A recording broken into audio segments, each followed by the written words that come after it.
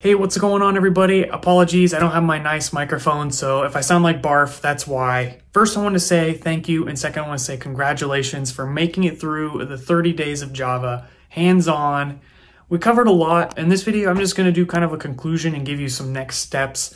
So we talked about a lot of different things, and it was honestly very scatterbrained throughout this series. So what I would do is I would go through the different topics and figure out if there's any weak spots you guys have, and I would do some additional research on that topic.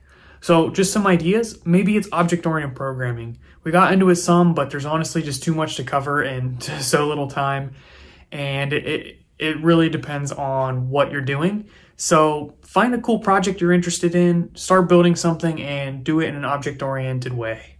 That's one thing you could do. Another thing you could do is learn more about generic programming. There's a lot on that we didn't touch on. And even error handling. We just scratched the surface of exceptions, so there's probably a lot more there as well.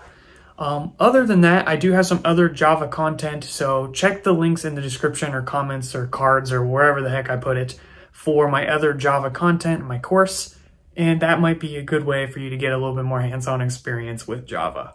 Overall, I just wanted to say thank you guys and stay tuned for upcoming content, and don't quit learning. Go get some books. This has been an invaluable resource for helping me with this series and learning Java, as well as some other Java resources online and so forth. So I would recommend just having a way to reference this material, whether it's the documentation, a book, or source code, or whatever it might be. So that's all I got for you guys. Thank you so much. And if you've enjoyed the content, please be sure to subscribe. It helps me out so much and means the world. Thank you. Bye.